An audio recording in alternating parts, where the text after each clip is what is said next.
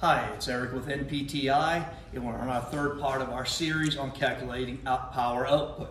Now we have some measurements we need to go over, and we want to keep track of for future reference. We want to know the width of our client's hands. With this particular time, we're going at 17.5 inches. The width of his feet, which is always a constant, of 12.5 inches.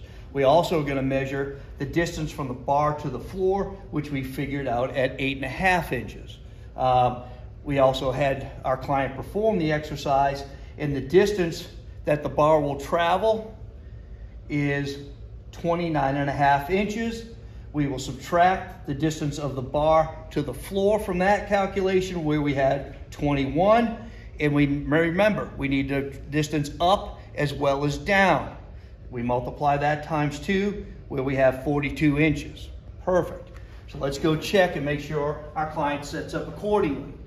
The first one we're going to measure is his hands. His hands should be at 17.5 inches apart, which again is a constant. Okay, his hands are perfect at 17.5.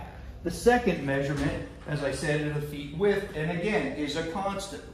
They should measure out at 12.5 inches. So from the inside of the foot to the inside of the foot, feet are a little bit wide, bring your foot in. Perfect, 12.5 inches.